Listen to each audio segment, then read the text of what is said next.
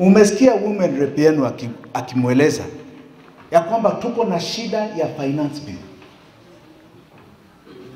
You've heard Pinky Ponky talk about pesa ambao haifiki mashinani. And you've heard your governor say categorically ya kwamba huku mbele musifikirie ati kuna taa. Hakuna taa. Ni mwangaza tu peke yake. Giza, sorry, peke yake. Giza.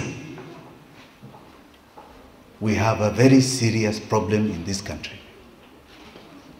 And that problem is called William Samoei Ruto. Namusikiza vizuri.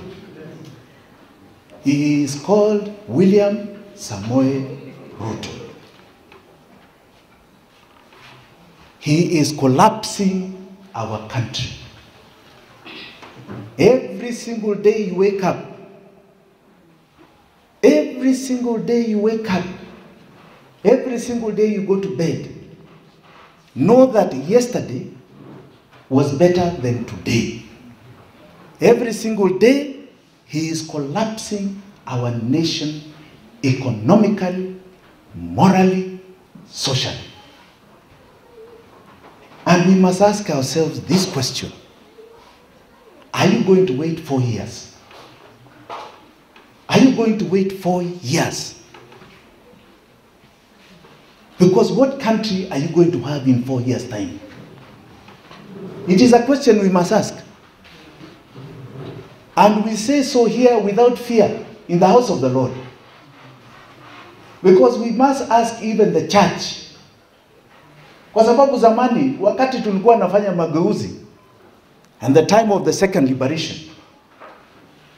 we had a very strong fraternity of religious sector. They stood up for Kenyans. They stood up against those who are being detained. Like my good brother Raila, Odinga and Jim here. They stood up against the injustices of death, even for the sake of their own lives. There was a man called Bishop Muge, a Kalenjin from Eldoret, who stood up continuously against Moi, and he mysteriously was killed. But that did not keep the church quiet. Siku hizi ni kama munaogopa. You are talking in platitudes. You are talking this way, this way. One of the key purposes of the church is to stand up for its flock. So I want to ask church members here in Uriri, niambie ukweli. Niambie na please tell me honestly. Is your life better today than it was before the elections? Yes or no? No. Do you have more money in your pockets today than you had before the elections? No. Aya. Do you have more jobs today than you had before the elections? No. Are things more expensive or are they less expensive? Expensive. Are they more expensive or less expensive? More expensive. Aya. You have nothing. Nimesikia huko. Now, ni vizuri mjue, this is the case all over this country. Hata wale wa kwangu huku Murang'a ambao walimpigia huyu kura, they are suffering even more than you here. And no, I'm telling you the truth. Huku shida yao ni nyingi kushinda nyinyi hapa. Hii ni dhuluma ya aina gani hii? What kind of curse do we have in this nation? And the curse is very simple. We have somebody who has decided, akisimama namna hii, I want to cause pain on people. Akiangalia nyinyi mkiwa na furaha, sijui ni nini na muuma, uchungu. Uchungu. Uchungu. You have seen this housing bill, si ndio? Si mumeiona? The housing bill was a bill that nobody wanted. Public participation said they did not support this bill, this levy. They go against it. What you don't know is that when it went to court, it is a tax, lakini kwa budget haiko. It is not in the budget. When it's not in the budget, it means that hiyo pesa sujui, when they are collecting from you, we don't know where it was going. Now, the court has said it is unconstitutional. And he is still talking as though he has a war with the people. As though anapigana na wananchi. He's telling you, I'm still going on. He can go on with affordable housing. Lakini hiyo tax, that levy, he can no longer collect. Na ile ambao amechukua so far, because we don't even know how much it is. Ama mjini munajua? Munajua? Lakini ni pesa yenu. He must return it to the people of Kenya. Arudishe. Kwa sababu hata akileta mswada huku mbele, don't be fooled. It cannot be retrospective. It cannot be backwards. Tuko pamoja? The one he has collected is unconstitutional. Return it to the people of Kenya. And if you do not return it, you have decided you are causing more pain. You have decided you are against the constitution of this land. You have decided to be a thief, contrary to your oath. And we are going to ask the people of Kenya this question. Mutaendelea na hii mtu ama mutaendelea na yeye? Mutakufa tena na tena ama yeye aende? Mutangojea miaka 4 kweli ama aende saa hii? Unajua niuliza watu wa Kiambu namna hiyo wakaniambia saa hii. I said tumpatie 3 months, wakasema basi. Hiyo ilikuwa Januari. Hiyo ilikuwa sasa ni miezi 2 na ni Kiambu na walimpatia kura. Ako na miezi 2. And we do not issue threats. We do not issue threats. He works for us. We are the ones who have put him there to work for us. He's not our boss. The worker can recall, the boss can recall the worker, can sack the worker. Sindio? He works for us. He is enjoying our taxes. Hata leo si ameenda Italy. That is our ushuru that is taking him there. He works for us. He has 2 more months to show Kenyans he is not about paying to us.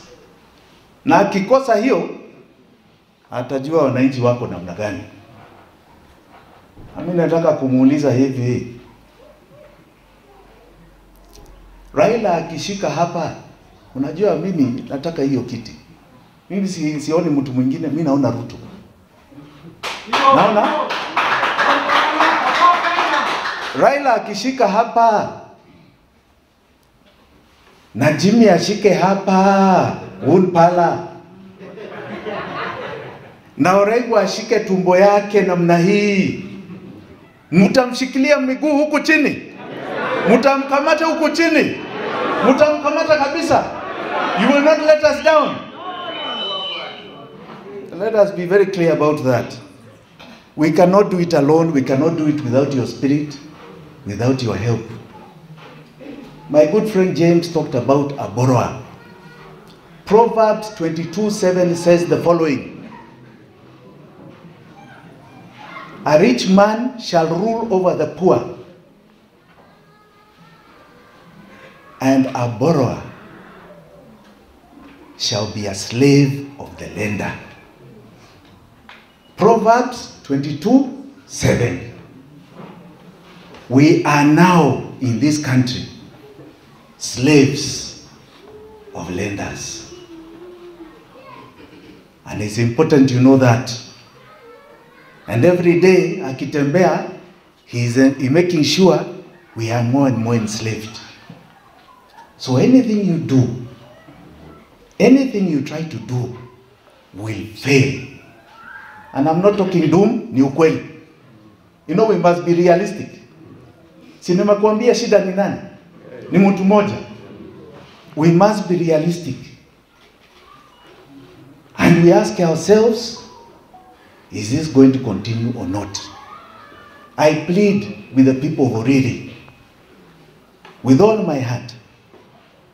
Injustice in this country, from the time of Mubeberu, wakati wa Mubeberu, who brought independence here?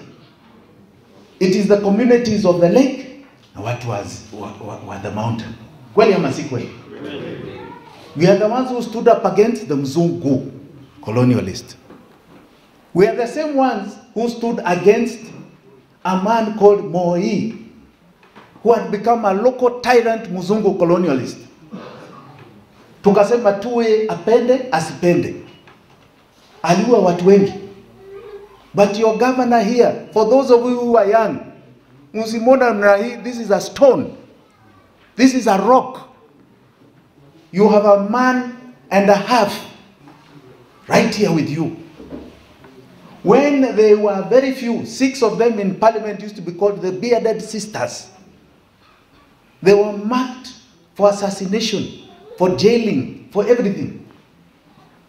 I think there are probably about 2 or 3 of you left standing. Mpigie makofi huyu government. If they could stand up against a tyrant, an African Kenyan colonialist, when this media was not there, when if you spoke like this, ukitoka namna hii unashikwa na police, unawekwa detention without trial. When the only voice was BBC or VOA, na walitoa hiyo kitu called 2A. Mageuzi ikaja ikatoa Moi could not stand again. That is what led to IPPG. Sasa huyu jameni, kweli atatushinda? Kweli atatushinda? Nyinyi mnaona a full term. Mimi nasema you people are very courageous. Mnaweza ngojea another 4 years kwa hii uchungu. If you can, sawa sawa. Lakini one thing I know, Ziwa Victoria na watu wa Mlima Kenya wakishikana, this man is gone in the morning. He's gone in the morning. Na si ukabila. It is the will to stand up and fight that has been proved from time immemorial against injustice. Na hii ni injustice. So I plead to you, kwa sababu tuko kwa kanisa. Tutakuja, we are going to come and talk to you properly on the roads and in your homes. Prepare for what is coming sooner than you can imagine. God bless you. Asanteni sana. We appreciate. The Kenya government is a dysfunctional government. And we are saying it is dysfunctional. One, when Kenyans thought that they elected Kenya Kwanza as a solution, they turned out to be the problem. And so long as Kenya Kwanza is in government, so to speak, we will continue having the problems that we're having today. When those who voted for Kenya Kwanza thought Kenya Kwanza was the answer, they have discovered that Kenya Kwanza is a disaster. And we are saying so without fear of contradiction, because we are saying it is dysfunctional because we do not have what is called the Independent Electoral and Boundaries Commission. It is not in place. If there was an election to be held any time in Kenya, there is no Independent Electoral and Boundaries Commission. And if President Ruto was ready and prepared to answer that question and to determine that it was time to have the Independent Electoral and Boundaries Commission, they would have processed the outcome of the national dialogue in Parliament by today. But that Parliament, and we are saying we have a dysfunctional system and a government because even Parliament has become captive. Parliament is completely captured. And one of the prisoners of the Kenya government is the MP for game. He is completely a prisoner. They took him and his mind. He cannot think also. Because even prisoners have brains. But when you are imprisoned and your mind is also captured, then you cease to be a human being. How is it that when there was a bill in Parliament like Mheshimiwa Kristo Mbaka has said, and that bill proposed that there was going to be drastic increases of taxes, all taxes, including taxes that would impair our living, the lives of ordinary people, that an MP would vote to ensure that your taxes went up, when the easiest solution was to say, no, no, no, we are not going to give our people any burdens. The taxes need to go down instead of going up. Ruto said that when he comes into government, he is going to save Kenya from debt. Now, debt is increasing every day. In fact, the biggest problem now we have in Kenya is debt. And when you're indebted, you're also a prisoner. Yes. The President of the Republic of Kenya is captured by international financial institutions, and he is also a prisoner. You have a prisoner for a president.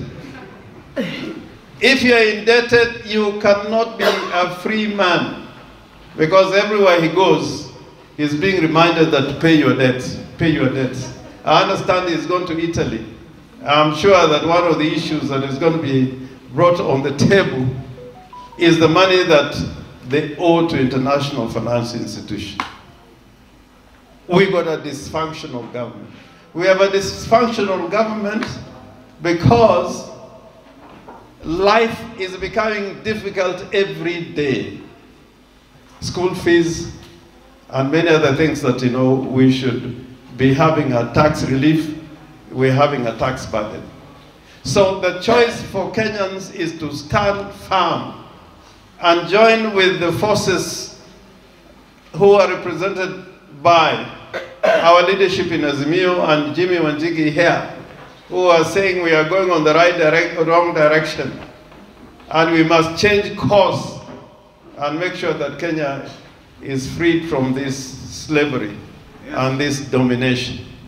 Raila said yesterday, and I said it earlier, any leader that comes out and says, I've got new jobs to go and be employed in another country, that is not a leader that we can give respect. A good leader is the one who creates jobs in his own country. Like in other countries, they are creating jobs to the extent that they want more people to go to those countries to do jobs that they cannot be able to fill up with their own citizens. This is modern day slavery, that Kenyans are being recruited to go and work all over the world, but these are not professional or technical jobs. These are menial jobs. So there is nothing to be proud about the Kenya Kwanza government. These people have lost direction, and there's no day that we are going to have any relief. Kenya is going to get worse. Yes. That is the truth. Yes. If anybody thinks that Kenya is going to get relief, it is not going to get that relief. And prayers can help. And indeed, the clergy here, we are asked for prayers. But even God says prayers is not good enough. Hard work is what can bring relief to our country. And prayers also by the wrong people. Not everybody who says, Lord, Lord, Lord, they say in the Bible, will see the kingdom of God. So when politicians also become clergymen, be very, very, very careful. Countries where politicians carry the Bible all the time in their hands, like in Rwanda, like in Burundi, they are in Ireland, you know, carrying the Bible did not help. The Bible only helps when truly in your heart you're a child of God, truly, truly. But not to use the church as a basis of politics to drive you into power. That is an abuse of religion and spirituality. Gimate mowacho